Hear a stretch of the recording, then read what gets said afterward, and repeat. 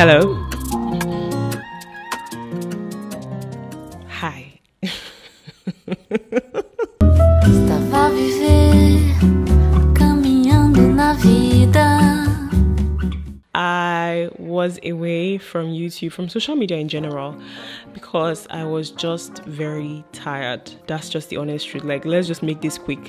Let's cut to the chase. Everybody is here for a little bit of, either concern or amebo or just I'm bored. Let me just watch what Margie wants to say.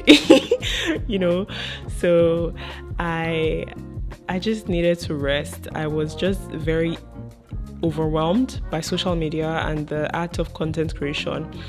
So as somebody who is always looking to be good, not just good but really good, you'll be shocked how many skits and stuff I have on my computer that I have not just edited because I just don't think they're worthy, for your eyes. I feel like you deserve the best. Like, I'm such a perfectionist, you have no idea. And it just gets very overwhelming because I'm a mom who doesn't have any help, and it's just very hard to be a full-time mom and also like a content creator and trying to rest as well. And I think something that pushed me to take this break was I had a car accident. I was in a car accident, and that, if you've ever been in a car accident before, it feels like you are in between life and death. It feels like you could have just died. And what even makes it really scary, what made it scary for me was the fact that everybody was in the car. My husband, me, my kids. We were coming back from church. It was just so scary, and it made me kind of think. I was like, this guy, like, you could have just died if not for the mercies of God. And if you had all this walk, I must be a content creator, I must be a mother, I must be a chief, I must do it all.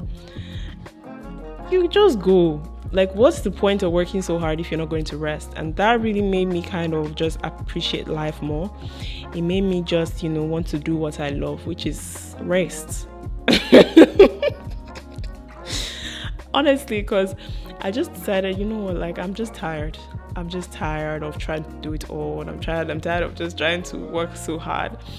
And I just want to rest. I want to, even though rest in itself is not really rest, because I'm a full-time mom, I'm a full-time wife, and I stay at home.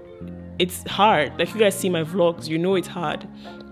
I love to cook. I enjoy cooking, but that doesn't take away from the fact that cooking is very stressful and strenuous.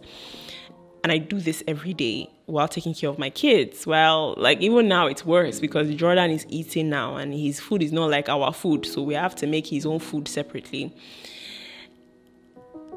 And so it's just been a lot.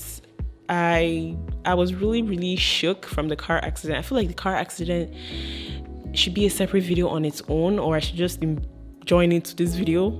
We were just driving, and next thing we knew, a car just hit us from the side, and then we were like turning out. Like, it was like Nigerian film, it was like Nollywood. It was crazy. The car was like going around, and then we found ourselves in the ditch. And all I could just check my kids, and they were okay. And Jane was even asking for his bread because his bread fell down.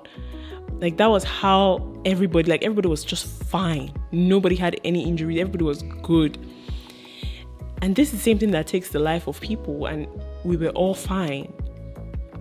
And everybody in the street came out rushing to come and help us. People were like carrying Jordan from me.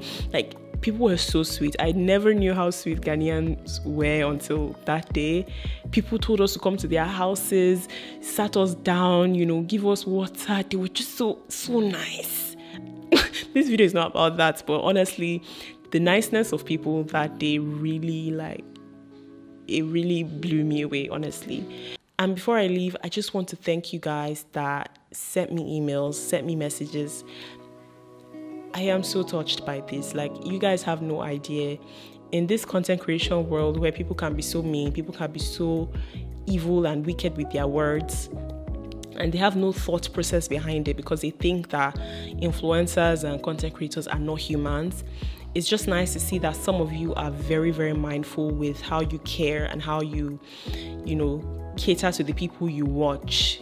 I got so many emails, you guys. At some point, my husband was like, "Shay, you know go post something like this," because at this point, people are thinking that you are.